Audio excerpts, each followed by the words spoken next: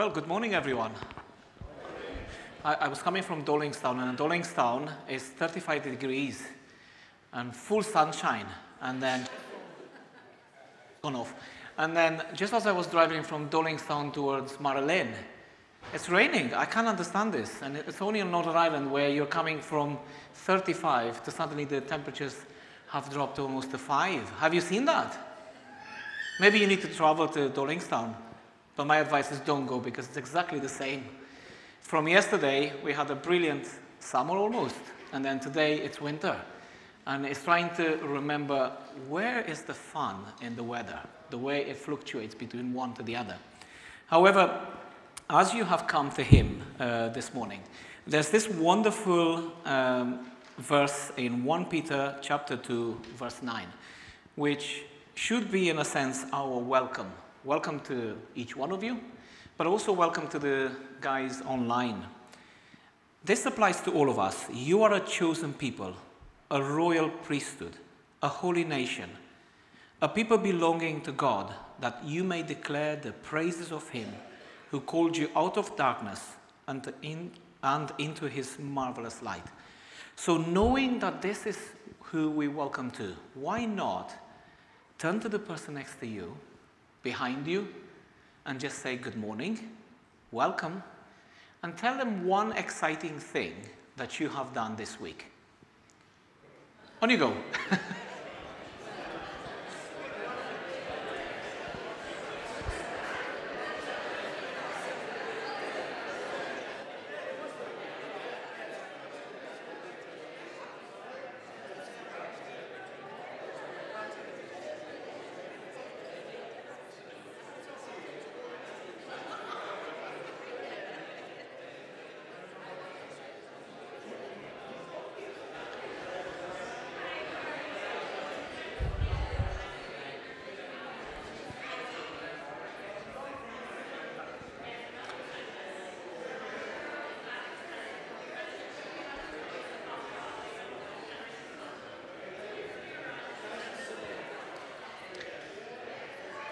So it's quite exciting. And this side of the church, not very exciting as things have happened this week. But in this side, I can hear chattering and excitement. So for those online, I know it's very difficult for you to actually talk to someone, because you may just be by yourself. But for us here, it's an excitement when we come to God's house, to be able to share things, to be able to come into God's presence, to be able to just to focus on this aspect of God choosing us, him identifying each person and bringing each one of us to himself. Everything that's on the screen in bold is your responses, and everything else I will help you from the front. But just as you are aware, as a chosen people, a royal priesthood, a holy nation, a people belonging to God, for the reason that you may declare the praises of him who called you out of darkness into his marvelous light, let us say to the Lord, praise the Lord, the God of Israel. He alone does marvelous things. Praise his glorious name forever. Let his glory fill the earth. Amen. Well, let us stand up and praise him to this wonderful tune, Praise the Lord, the Almighty. Let us stand as we worship him.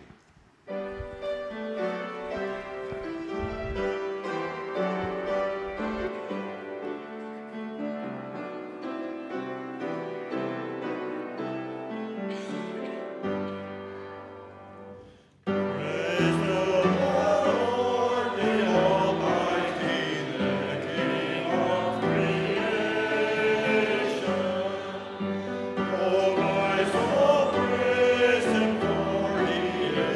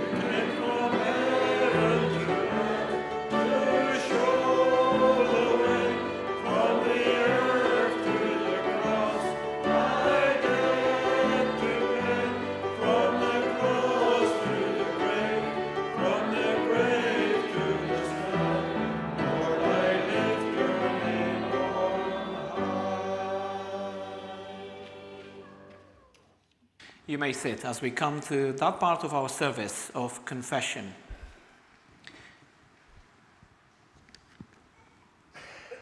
We take time to reflect on some of the things that we have done throughout this week.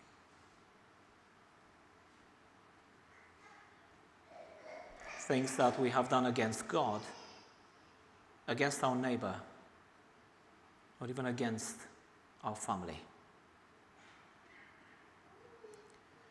The gospel calls us to turn away from sin and be faithful to Christ. As we offer ourselves to him in penitence and faith, we renew our confidence and trust in his mercy. Lord God, our Maker and our Redeemer, this is your world, and we are your people. Come among us and save us. For we have willfully misused your gifts of creation. Lord, be merciful. Forgive us our sin. We have seen the ill treatment of others and have not gone to their aid. Lord, be merciful. Forgive us our sin. We have condoned evil and dishonesty and failed to strive for justice. Lord, be merciful. Forgive us our sin. We have heard the good news of Christ, but have failed to share it with others. Lord, be merciful. Forgive us our sin. We have not loved you with all our heart, nor our neighbors as ourselves. Lord, be merciful. Forgive us our sin.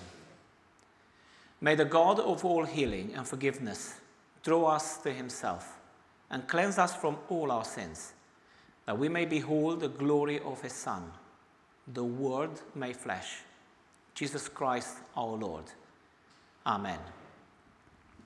We will shortly start to sing, but during the next song, children and youth leave for their activities. And just before they go, let us pray for them. Father, we entrust our children and our youth into the hands of those who are teaching them. May you take the word through the Holy Spirit and plant it deep within their hearts and minds, so that as they grow, as they have fun, as they seek to be where you have placed them to be, they may remember who Jesus is for them, and that your Spirit reminds them daily of what you continue to do in them. For we pray in Jesus' name. Amen. Let us stand as we worship Jesus, hope of the nations. Let us stand.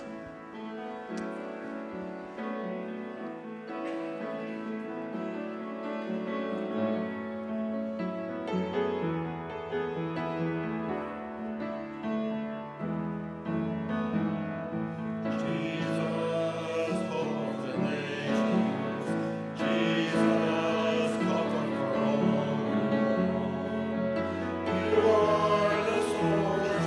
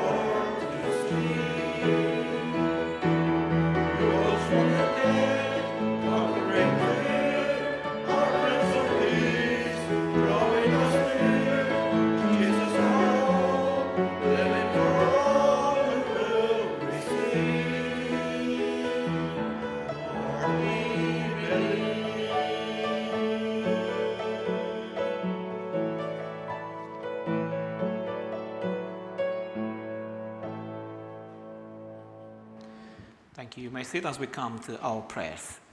You may sit. Your response to Lord, in your mercy, is hear our prayers. Let us pray.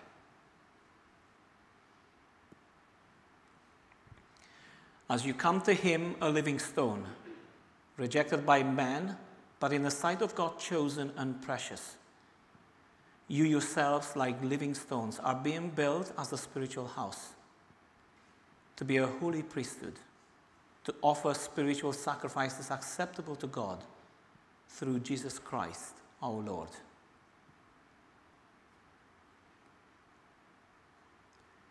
Dear Heavenly Father, thank you for Christ being the resurrection and the King of our lives. In him we have discovered that death has been defeated, and his living hope bursts brightly than the morning sun. From early rise to the last sunset of the day, we praise and magnify your glorious name. For as we come to him, the living stone, we as your people go forth to tell others that Christ, our risen King, has conquered death and he reigns forevermore. Lord, in your mercy. Dear Heavenly Father, the resurrection of King Jesus impacts all of humanity, all of life. Life in the open, life in our homes, lives in our workplace, life when we are in a neighborhood. In this, the risen King who reigns in our hearts and who is enthroned on high, may he rule in the hearts and minds of all our families in the parish.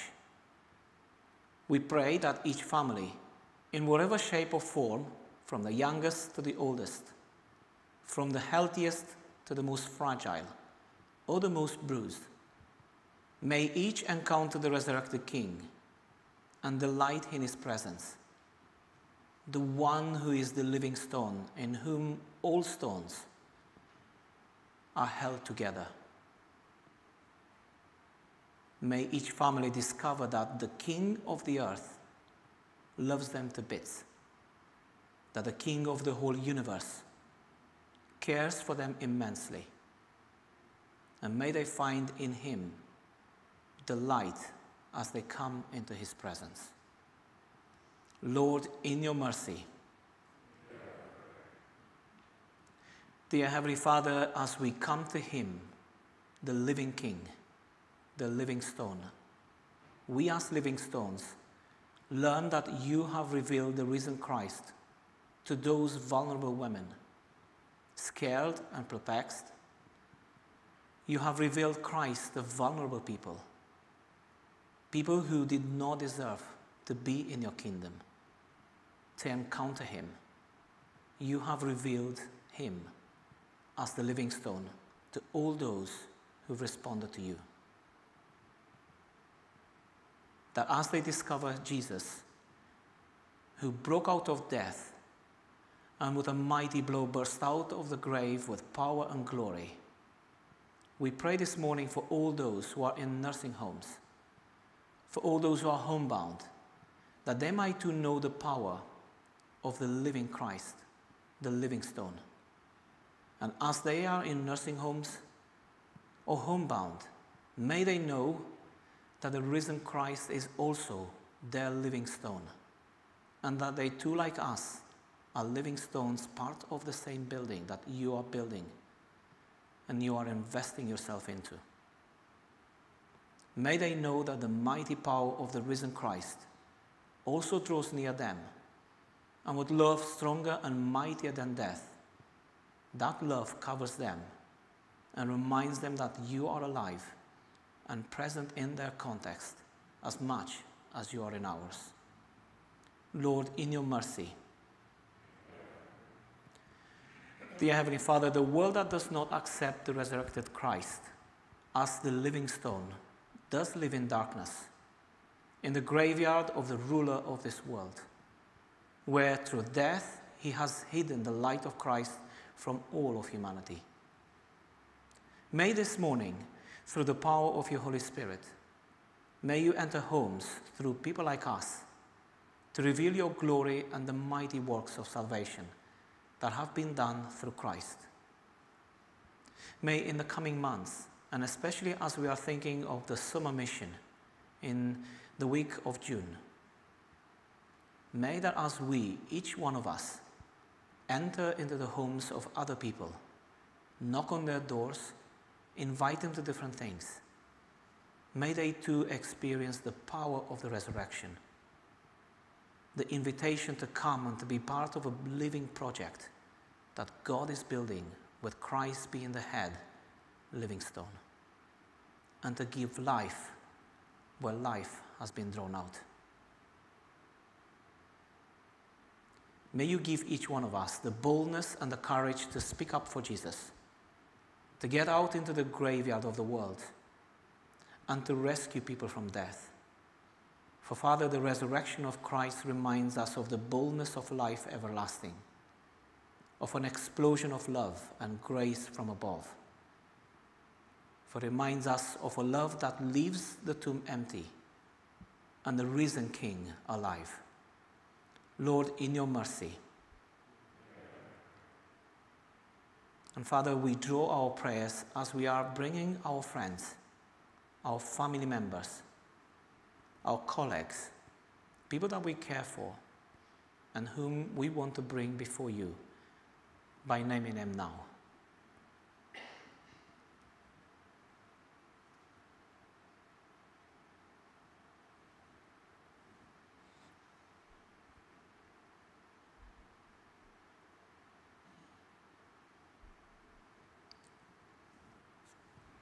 Heavenly Father, in Christ's name, we bring them before your throne, entrusting each person, each family, each person named into your hands and under the care of your Holy Spirit. In Jesus' name, we bring all these things. Amen. Amen. We now stand and affirm our faith, and the words should be on the screen. Let us stand. Let us declare our faith in the resurrection of our Lord Jesus Christ. Christ died for our sins. In accordance with the Scriptures, he was buried, he was raised to life on the third day, in accordance with the Scriptures. Afterwards, he appeared to his followers and to all the apostles. This we have received, and this we believe. Amen. You may sit as Judith comes to bring our reading.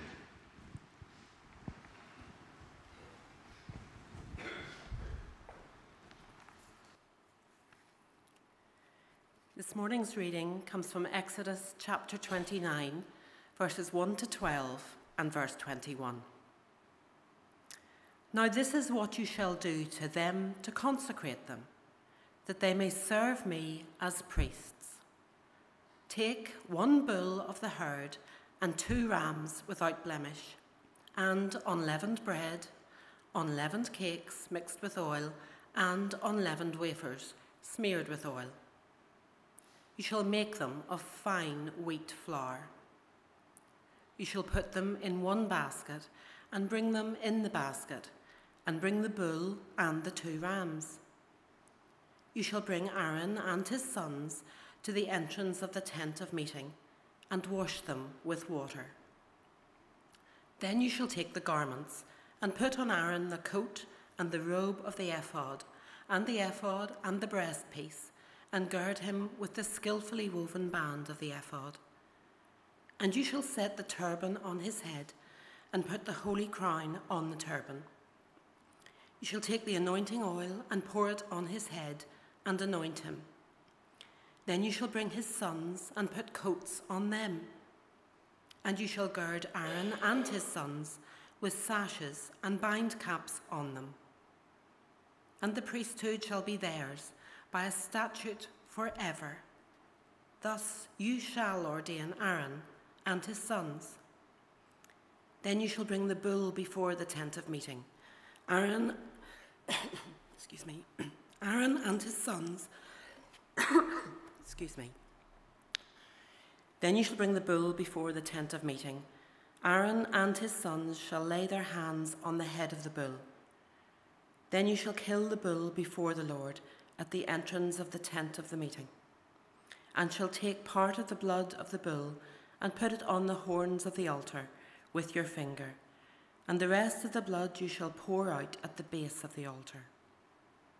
Then you shall take part of the blood that is on the altar and of the anointing oil, and sprinkle it on Aaron and his garments, and on his sons and his sons' garments with him.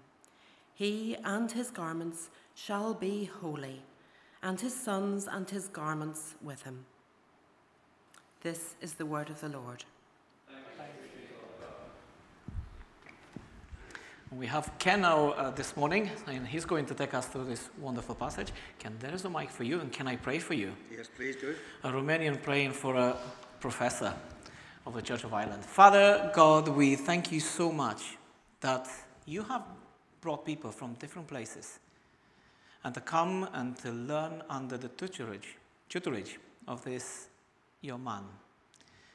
May you open our hearts and our minds and plant your word deep within us, so that as we go, we will put things into practice. So let your spirit be with Ken. May he be aware that from the bottom of his heart to the head to the toe, as you have ordained and set apart your priest, you may set him apart as he teaches us as your priesthood, being set apart for the task of going into the world and getting the world excited for you. So we pray in Jesus, giving you thanks for all things. Amen. Thank you.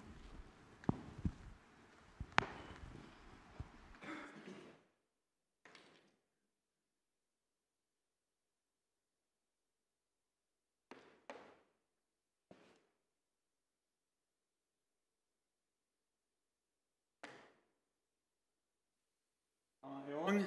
No. I'm on now. Oh, poor you. I didn't realise I'd been promoted. What an introduction, brother. Yeah.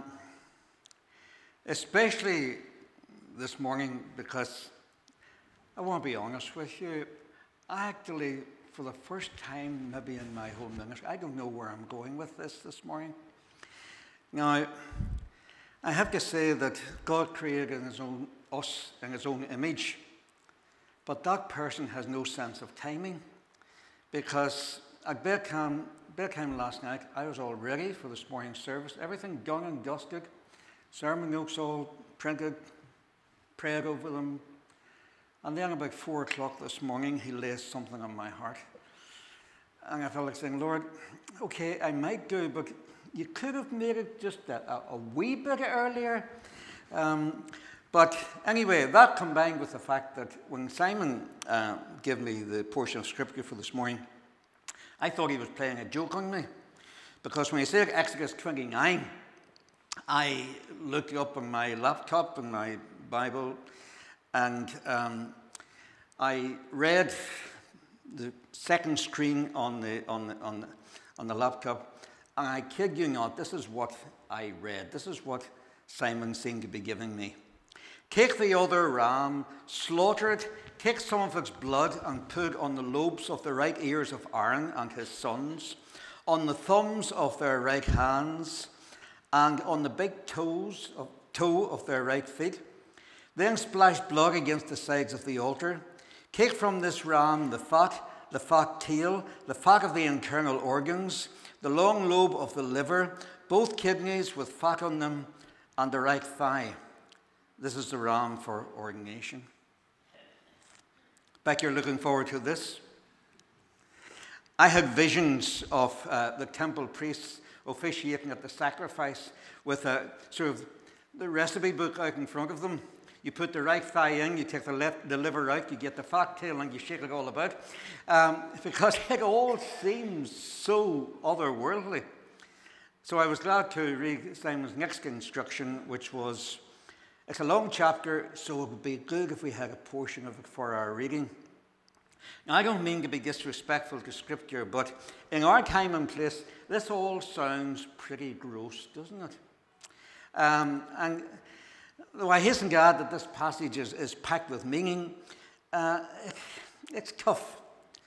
But there's a lot of ritual here. And the truth is that I have trouble keeping up to date with ritual. I was saying in Dollingstown that I had trouble keeping up with the coronation last Saturday, never mind all of this. All of the ritual and all of the costume changes that the king had and so forth. So for that reason, I didn't choose a text for this morning's service. Fortunately, because I wouldn't have been preaching on as things materialized. Some clergy, especially in the past and other sort of aspects of service, they go for dynamic titles for their sermon. And I thought about that as well. I wasn't going to take a text, so what about... I wasn't going to take a text, so what about a title? And in view of the way things went this morning, I was thinking that I should call this Magheralin's Unfinished Sermon, not Schubert's Unfinished Symphony, but an unfinished sermon. But I'm giving you another one just to try to keep you alert, because you'll have to listen right to the end to hear what it's all about. I could say the title for my sermon this morning is The Priest and a Pie. Does that get your interest? No? Okay, right, forget about it. But I'll come back to that. But just to remind you before getting into today's reading that the 3 previous chapters in Exodus, Moses is instructed about the construction of the tabernacle, that elaborate tent which the people could dismantle and move about with them in their long trek in the wilderness, and in which they could worship and the priests could offer sacrifices and so forth. A special sacred meeting place with God.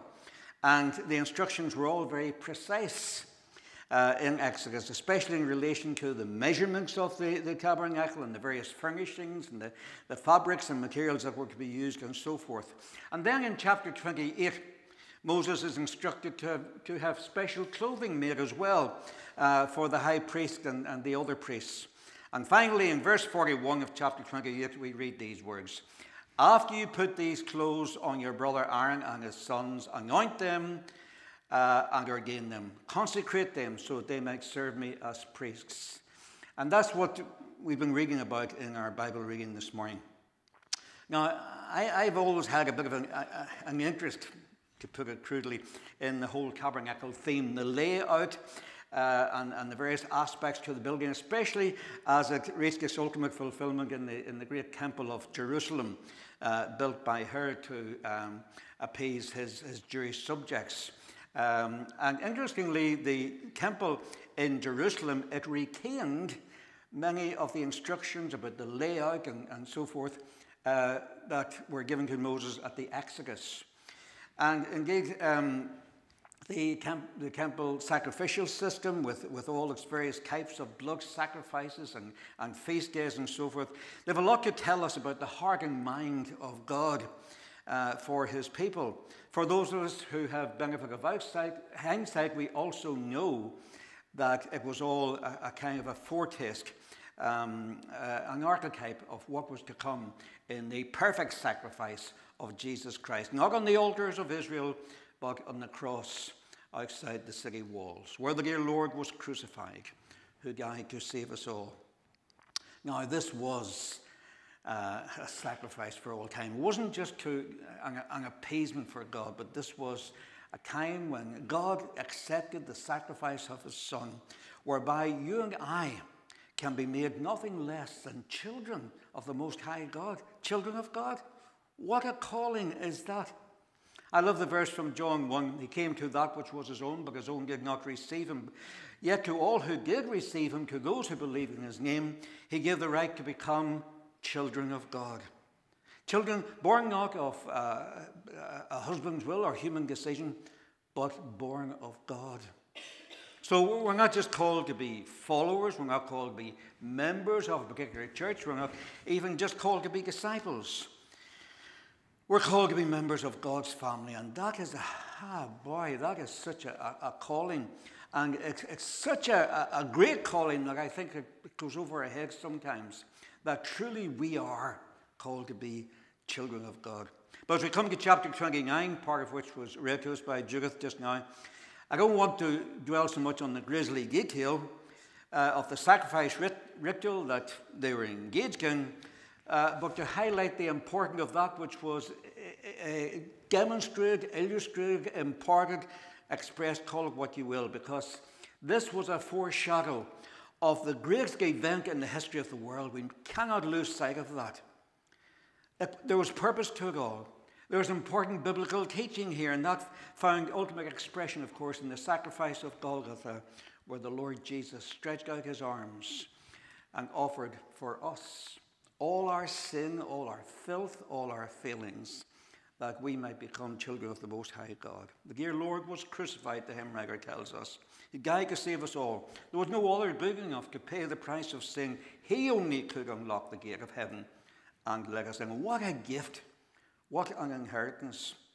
So, at least if you'd asked me on yesterday morning, I'd have said that I picked out three aspects of this sermon in the order that they're revealed to us in our reading. First, from verse 4, that the Aaron and his sons were washed. They were anointed in verse 7, and then verse 21, they were consecrated. All great aspects of this wonderful ceremony. So we're taking our eyes off the mechanics of the rituals, just to see what God is saying to us, what he is doing, and to learn something more about the heart of God, the redemptive purposes that God has for all humankind. And the first aspect of these events, of course, are recorded in verse 4. They bring Aaron and his sons to the entrance to the tent of meeting and wash them with water. They are washed, made clean. We can understand that concept. Now, we have to assume that this was basically a ceremonial cleansing. Aaron and his sons probably weren't put in some kind of see-through swimming pool where they could paddle about and be washed from head to foot and play about. But this basin that they were washed in, we do read that the Lord said to Moses, "Make a bronze basin and with its bronze stand for washing. Place it between the tent of meeting and the altar and put water in it. Aaron and his sons are to wash their hands and feet with water from it. Whenever they enter the tent of meeting, they shall wash with water so that they will not die. Also, when they approach the altar to minister by presenting a food offering to the Lord, they shall wash their hands and their feet." I think that this is a very important part of the sermon. Now, this basin that the International Version of the Bible speaks of is referred to in some of the older translations as the laver. But it's basically this sort of like a huge baptismal font. And unlike all the other fixtures in the temple, there are no measurements mentioned about how big or how small it's going to be. But I kind of imagine that was a sort of a huge baptismal font.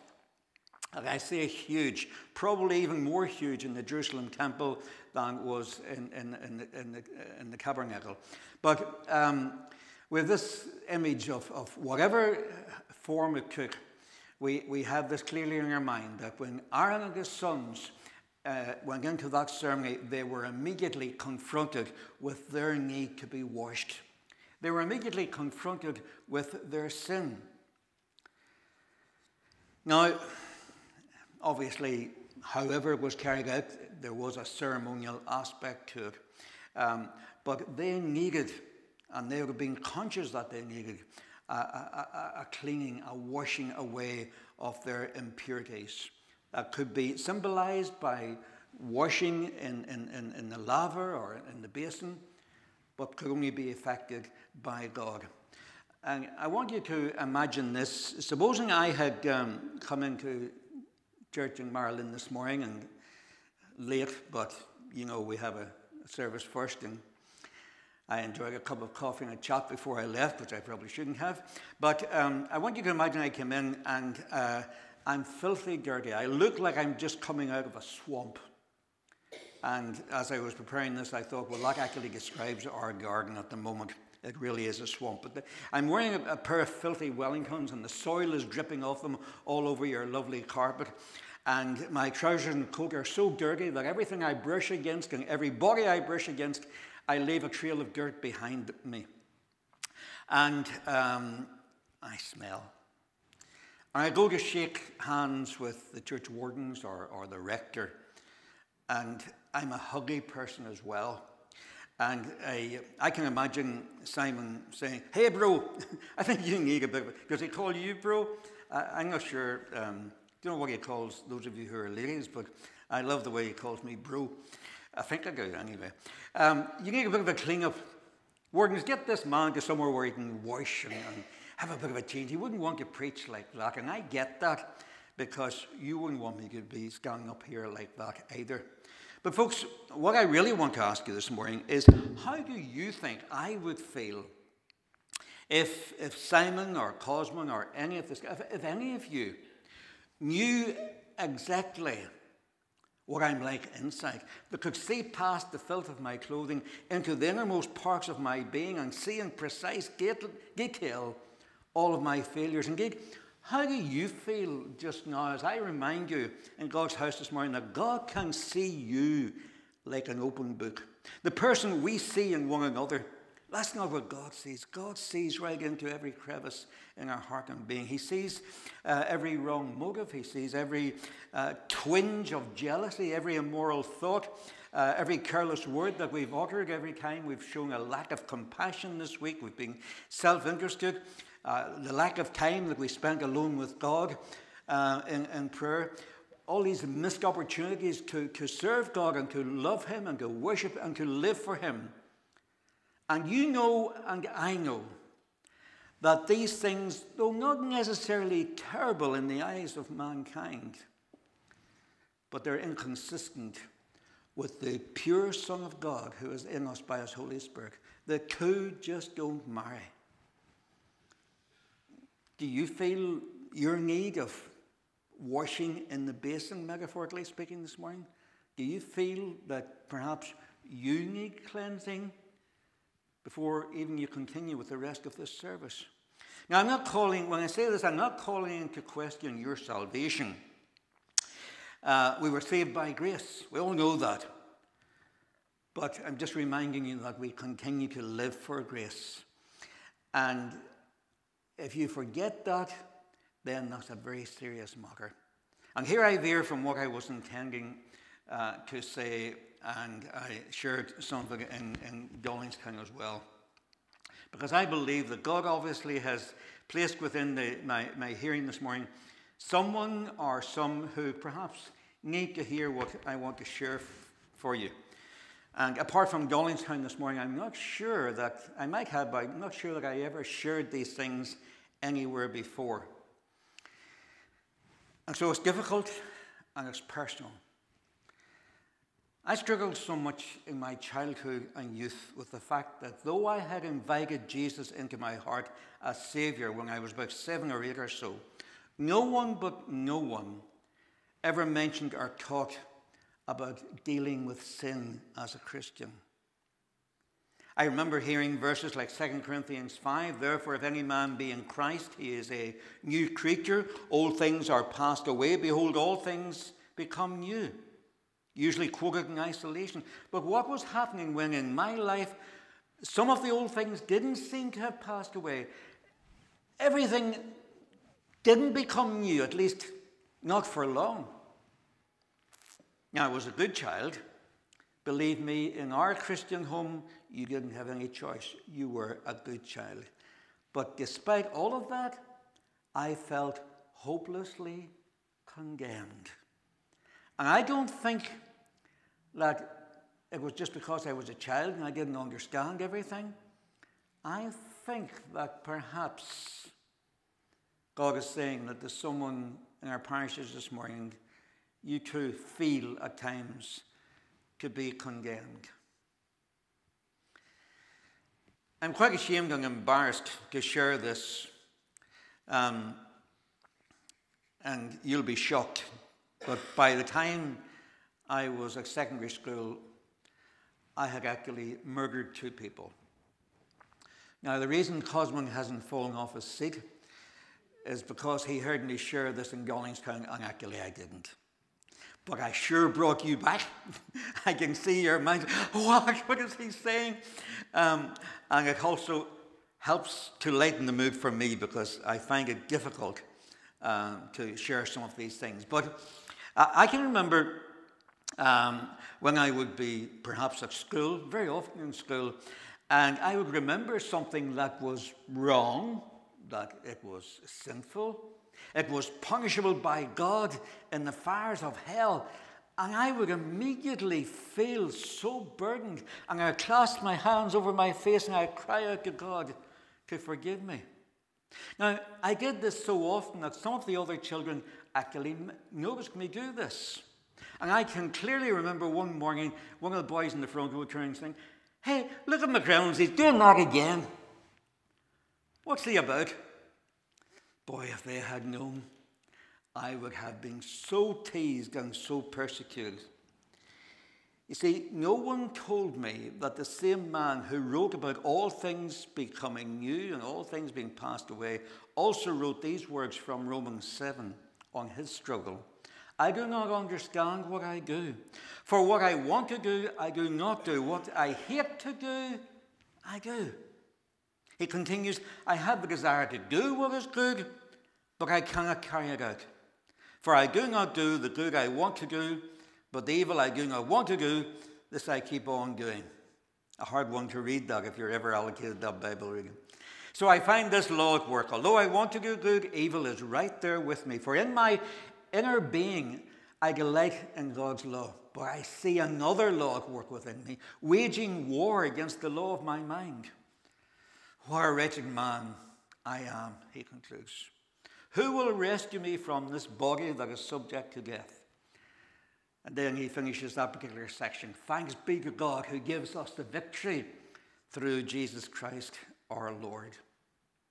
You see, friends, as long as we live these born again lives, even as Christ within us, and we're called to live a new life and so forth. But as long as that new life is housed in these human, sinful, mortal bodies, and we reside in this sinful world, there is going to be, this side of eternity, a struggle going on. And that struggle is a healthy struggle because it bears testimony to the fact that we have chosen not to live for the devil, but to live for God. And it is a struggle. Don't let anybody tell you otherwise. For our struggle is not against flesh and blood, but against the rulers, against the authorities, against the powers of this dark world. The new us is opposing the old flesh. And the day that you think you've got it all sorted, that sin isn't a problem for you, that God is so pleased with your life, is the day when the devil himself is drawing near to the doorway of your soul. Now, what I'm trying to say here, it doesn't either constitute an excuse for careless living, "I'll fail God anyway, so what's the point in trying?" or indeed a spirit of defeatism. It's a foregone conclusion. I'm not going to manage it, so why bother trying? Some people think that there are certain people in their lives, in the life of the church, who seem to have it all together. They don't struggle with sin. They never feel unworthy. They're happy, bubbly, rejoicing in the Lord, full of the joy of their salvation. I'll never be like that. Well, I won't either. And the trouble is, do you know what happens when we think like that? We subconsciously embrace the curse of the church, and that is nominal Christianity. We begin to accept that a lot of what we teach and practice in our churches is theory. Good theory, but far from reality. And it certainly won't give you that kind of faith, that joyful assurance of Christ's presence in your life, a warmth in your heart when you think of him, a peace coming from the fact that you know in him you're accepted by God and your sins forgiven, that you are not condemned, but you settle for this option. that we'll do our best, but we're not really meant to live victorious lives like that. My mother used to say, "Blessed are those who expecteth little, for they shall not be disappointed." And if you live like that, you won't be disappointed. But brothers and sisters, God wills for much better than your life. And God's grace provides for much better in your life. In John 4, we read a well-known story about Jesus asking a woman at the well for a drink, and you know the conversation that ensued, and she'd been living a sinful life, and Jesus, to her amazement, knew all about that, and she said, "I can see you're a prophet. So, if you are a prophet, you tell me this." And she raised a thorny issue about where was the right place to worship. The Gentiles thought it would be probably somewhere like Magheralin. The Jews were teaching that was in Jerusalem. So she said, "If you're a prophet, you tell me." Now, the church faces many issues today, some of them petty, some of them real. But here's what Jesus said on this occasion. He said, "Woman," we wouldn't address our wives like that, I don't think Agnes or anybody wouldn't say, "Woman, believe me, a time is coming when you will worship the Father neither on this mountain or in Jerusalem. Rather, a time is coming, indeed it has now come, when true worshippers will worship the Father in the Spirit and in truth." God is Spirit, Jesus said, and those who worship him must worship in spirit and in truth. Doesn't matter where that worship takes place. Doesn't matter how we may appear to our fellow worshippers. Doesn't matter how we look on the outside this morning or what people think of us. Our unholy lives are the problem inside. And God wants our worship today to rise up from humble, grateful, pure hearts to a spiritual realm, and he wants that to be in the spirit of total honesty. He wants us to worship in spirit and in truth, with integrity. I'm sure that in going back to Exodus 29, as I do remember it do from time to time, like as Aaron and the sons did as they were requested to do and had water poured over them, however, wherever that took place, that was a timely reminder to Aaron of his impurity, that he needed to be clean to exercise his ministry.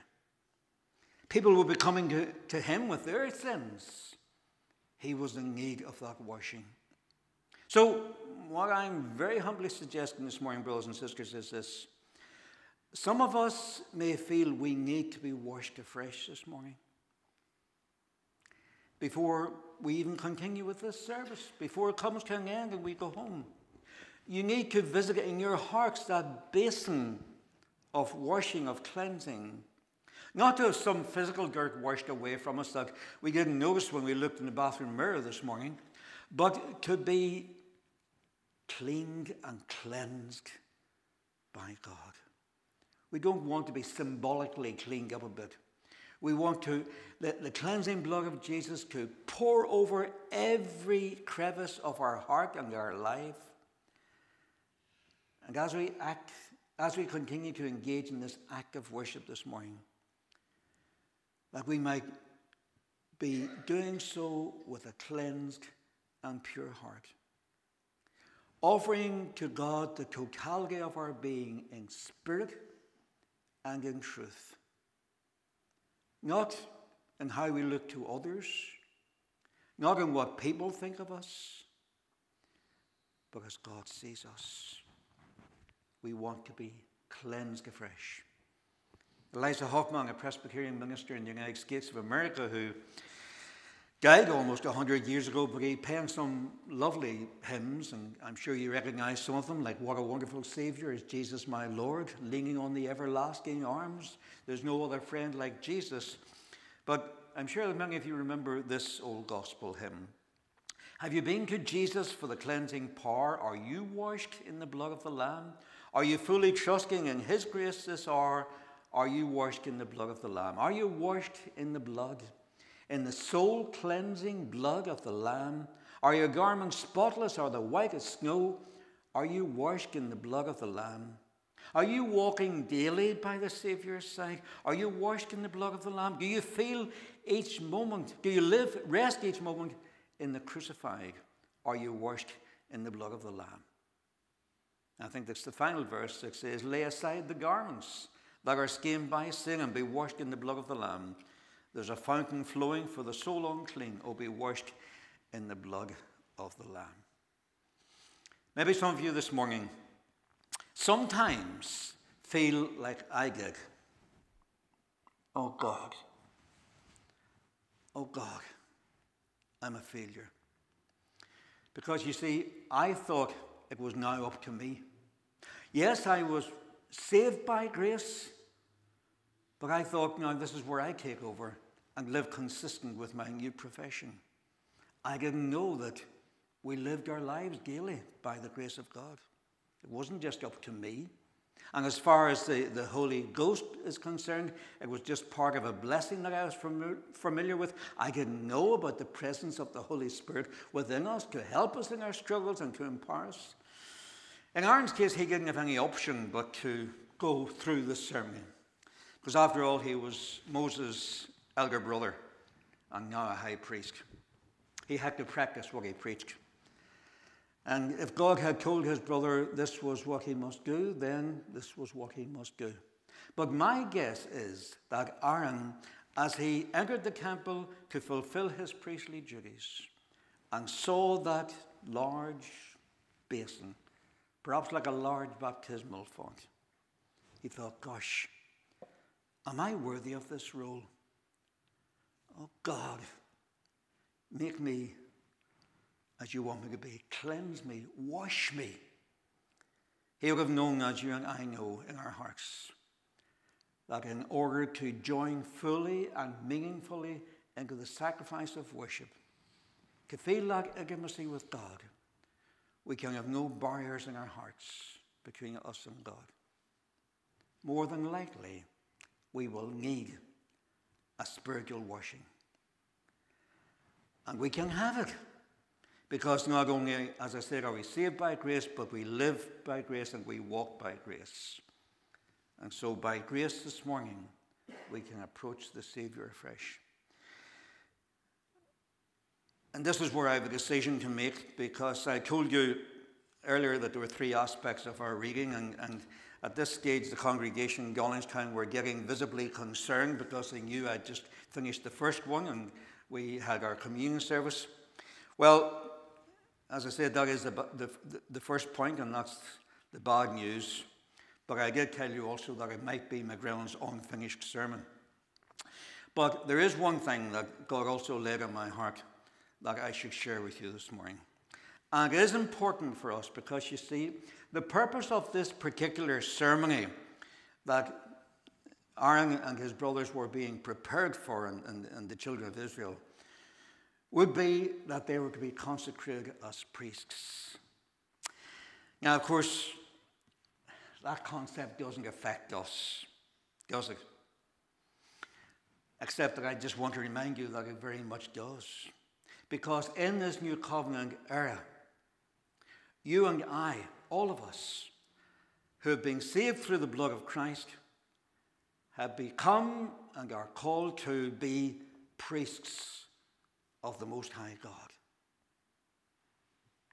We don't have to offer sacrifices as Aaron and subsequent priests did, because the blood of the perfect, spotless Lamb of God was offered as a once-for-all sacrifice that was complete, was redeeming, was an act whereby we would be God's children, those who are trusting Christ for salvation.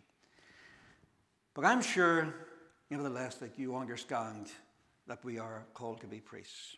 You're familiar with those words from 1 Peter 2. As you come to him, the living stone, rejected by humans, but chosen by God and precious to him, you also, like living stones, are being built into a spiritual house a living temple, to be a holy priesthood, offering spiritual sacrifices acceptable to God through Jesus Christ. So my question is very simple as I draw, thankfully you'll think, to a close. Do you see yourself as a priest? Did you expect to be called a priest this morning?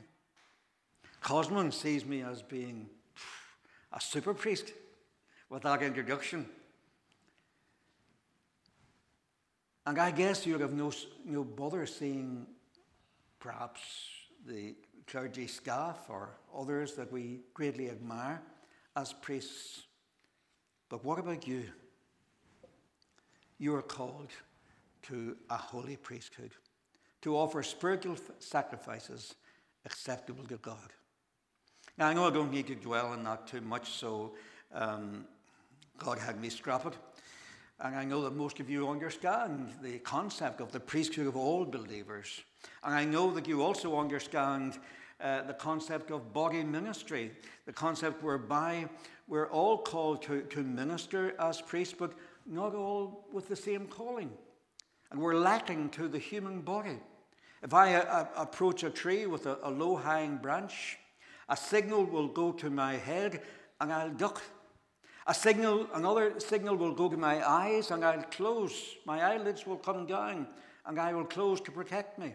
Another signal will go to my arm and I'll protect myself from the branch.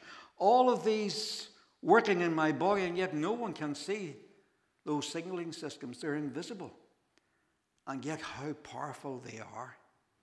And how powerful your ministry is before God. It doesn't have to be standing up here doing something wonderful or visible. It can be very, very invisible. And I know that in this parish, this concept of ministry is encouraged perhaps more so than the majority of churches. And I thank God that I found myself here in retirement when people are seen and encouraged to see their priestly role in Christ. God's perfect will for you. And I don't think we can overstate this. So I leave you with this true story, and this really is the end. Some time ago, I had hip surgery. And I know that some people, when they're telling their story of surgery, they tell it in such a way that theirs was more serious than everybody else's. Their pain was more agonizing. Mine was.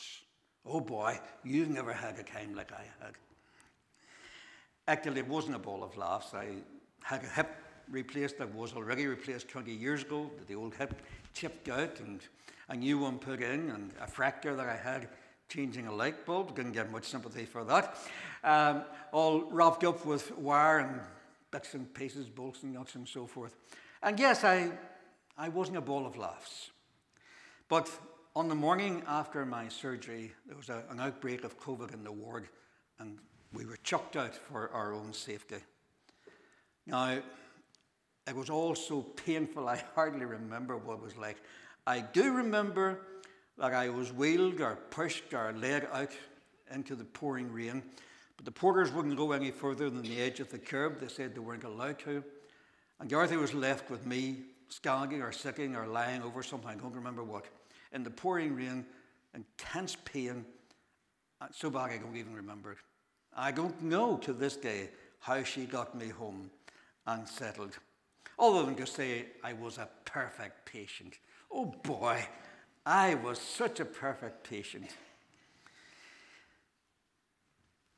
It was painful, and it was not an enjoyable situation.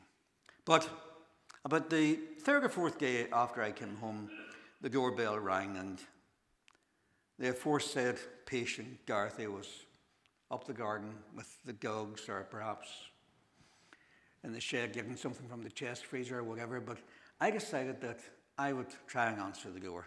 So I hobbled along, took a while, got there, opened the door, stepped back so that I wouldn't trip over something. And this rather pleasant lady, who I vaguely recognized from seeing around church, said to me, "Mr. Magheralin, we understand that you've been in hospital recently, and we thought that you and your wife would appreciate this." and she handed me this large chicken pie. It was just out of the oven. I can smell the aroma yet. And for 2 days from that large pie, Dorothy and I fared sumptuously.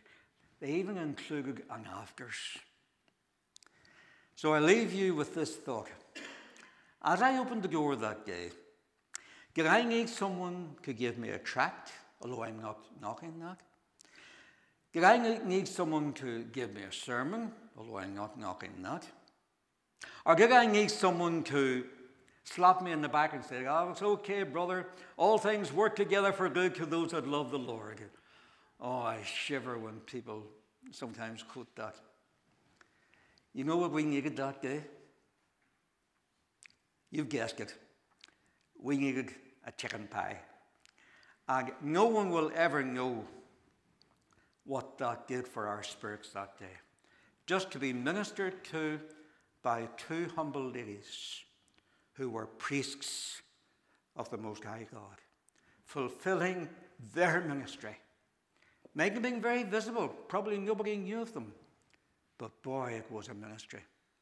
Fast forward a couple of months, I was in a house visiting. As many of you will know, I do some visiting for the parish, and what a privilege and honour that is.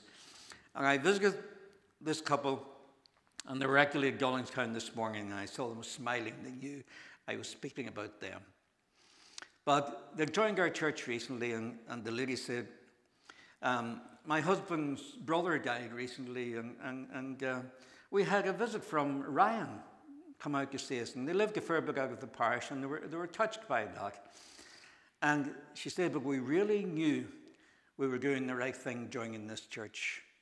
When we noticed Ryan, when he came in, he set down a bag, and I thought it was just something he had in his hand, he would pick it up on the way out. But she said, after he left, it was still there, and I looked inside.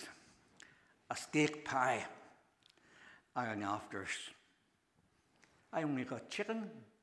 Wonder why that was.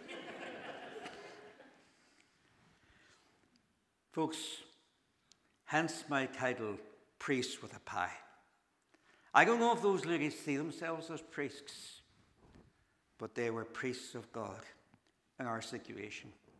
And both of those packages contained a little card saying from Magheralin Ministries in this parish. People, we are blessed to have priests with pies.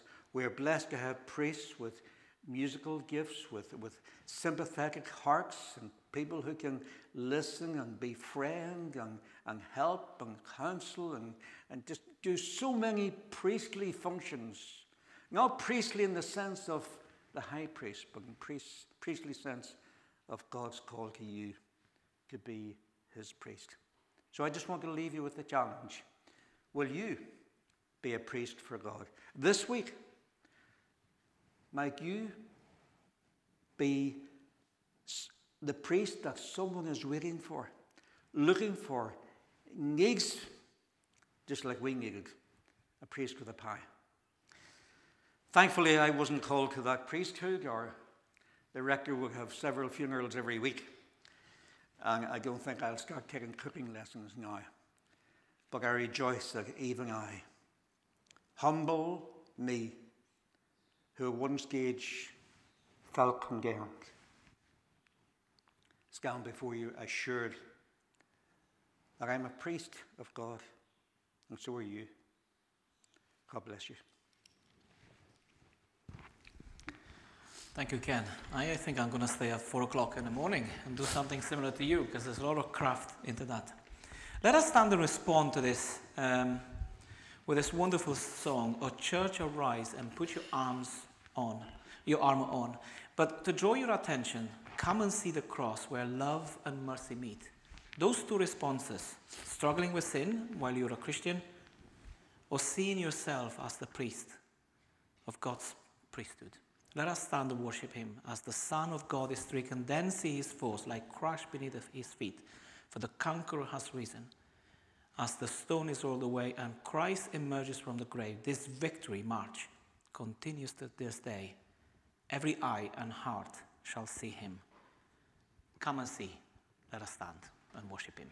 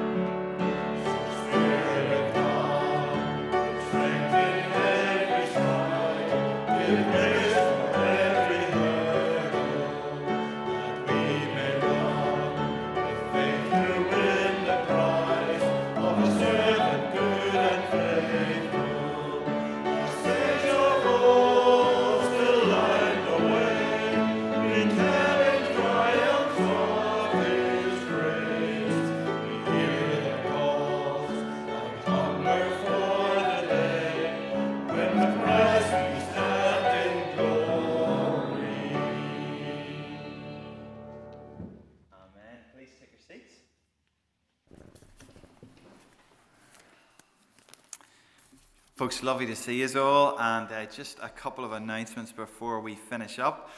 One is that we have our welcome meal coming up. So for anyone who's joined our church family recently, there's a welcome meal on Wednesday the 24th of May. So if that's you, please do grab one of those. Also, if you're a lady and a reasonably active one, on Tuesday night at 7:30, there's a walk at Lisburn Towpath. And that's a meeting in the B&Q car park at Sprucefield at 7:30. But those are little flyers there as well, if anybody would like them. Folks, I have two wee things to say about weddings. One is, I'll never forget, we had a wedding here for our own youth worker, Richard, and he married Kate. And because Kate was from Emmanuel, we had a kind of melded service between Emmanuel and Magheralin and all that sort of stuff. And it was at the meal. And Stevie Little got up to do his speech, and he thanked Pastor Phil and Pastor Dave and Father Simon. So I was very pleased. I'm very pleased about that. But a wee reminder that we're all priests. We're all priests and we can all serve. And we've already heard about the wonderful ministry of Manna Ministries, but we also have so many others we couldn't even begin to mention who serve. But I want to embarrass one particular person this morning because I actually had to go the whole way to Wexford to pick up this prize. And it's that Jamie Houghton won runner-up for the whole Church of Ireland for designing our Parish magazine. Now, the only reason why he didn't win, before you clap, is because the articles were too short. And I was thinking, well, the sermons definitely aren't here too short when I preach, but the articles are too short. So ask Jamie, all we'll have to do to win is make the articles longer. I don't think anybody wants us to do that. But Jamie's going to come forward here and receive this prize. I think it might be a trip to Disneyland, actually, but I haven't opened it yet. So Jamie, come forward. Be embarrassed. Everyone will clap and cheer for you.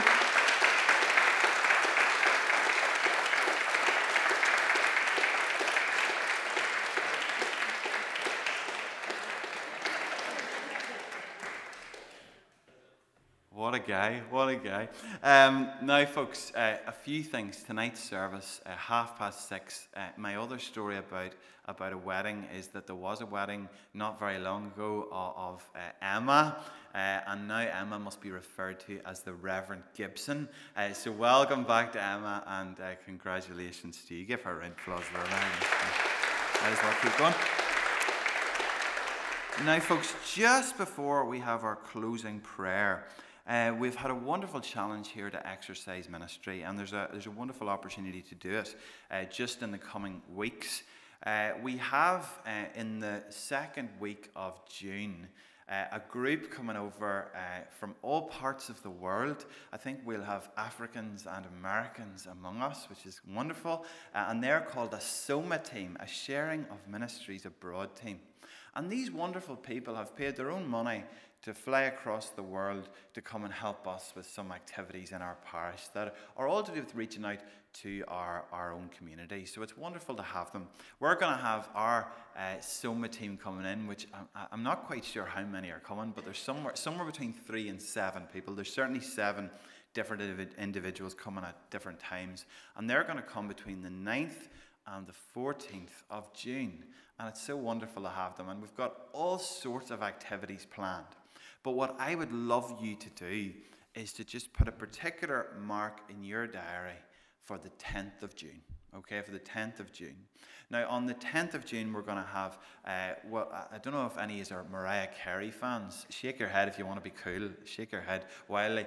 But she once sang a song called One Sweet Day by Boyz II Men. Who's sad enough to know that song? One Sweet Day by Boyz II Men. Well, we're going to have One Sweet Day because I've been really taken by that beautiful story in Exodus. Not so much Exodus 29 with all the blood and guts and all that, but I think it's Exodus about 17, I think. And Exodus 17 has the story of coming up, thirsty people coming up to bitter water in the wilderness, and the Lord making it sweet. We have a God who makes bitter things sweet. And we're going to have one sweet day because we're going to go into our community and we're going to share the sweetness of the Lord. Now, the way we're going to do that, there's I suppose in a sense, 3 things that there's a little opportunity if you'd like to sign up to this morning, is that you might like to do what we would call door-to-door. Now, door-to-door will be a little bit different, okay, but when we say we're going to go door-to-door, we'll be going door-to-door with some honeycomb, okay? So it might be some honeycomb, like crunchies, or for adults, it'll be some lovely bags of honeycomb, Foster's honeycomb. And it basically, we'll go around and we'll just tell people we want to bring some sweetness into their homes this day. And we'd also love to pray for them. Anything bitter going on in their lives, we'd love to pray for them. And if you're willing to do that, which I know sounds scary, but I prayed for 15 people from each church. We already have 47 this morning, okay, who are up for doing this. So hopefully we'll have at least 15 this morning from our service here now, who will go door to door, and there will be training. You'll feel totally prepared to do that task. And I can't wait to do it, actually. So we're going to be doing that. There'll also be, we need a team that we're willing to pray. So we want people that would tick that wee box to pray on that day for this little outreach. And the third thing is, now Eileen's going to be shaking her head and sweating at the back there because she's put a lot of thinking into this with 3 others as well. But we're also going to have in each village, hopefully we'll have a place where we'll have sweet treats for people to come in and have a cup of tea and some nice buns, and we'll probably have hopefully a barbecue spot as well in each village as well, just to gather a little bit of community, and we'll pray the weather's a bit better than it is today. So that will be, I suppose, if you want to tick the practical box, some other practical things. So 3 options: door to door, taking on the burden to pray, or doing some of those practical things, maybe working a barbecue or serving tea or something. We love the priests of this parish to exercise their priestly ministry, maybe even with a pie. So please do just take a wee moment there to sign that before we stand up and leave our service. But folks, what a wonderful message we've heard today. What a wonderful challenge we've heard today. That it's not just sermons and books we need, but also recipe books and practical acts of service too. Let's just have a closing prayer, and then we'll hopefully take time to sign up.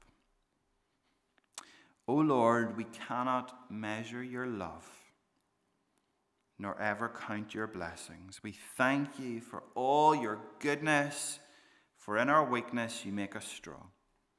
In our darkness you give us light, and in our sorrows you give us comfort and peace. Lord, open our eyes to see what is beautiful. Open our minds to know what is true, and our hearts to love what is good. And the blessing of God Almighty, the Father, the Son, and the Holy Spirit be among us and remain with us always. Amen. Amen. Amen. Right, well, we'll sing a wee song. Let's sing the first verse. Sorry, Sarah, I'm giving you extra work here. Let's sing the first verse just as we're seated of that last beautiful song. And then hopefully this wee sign-up sheet will travel around. And if you can sign it, that would be wonderful. And we'll see you outside.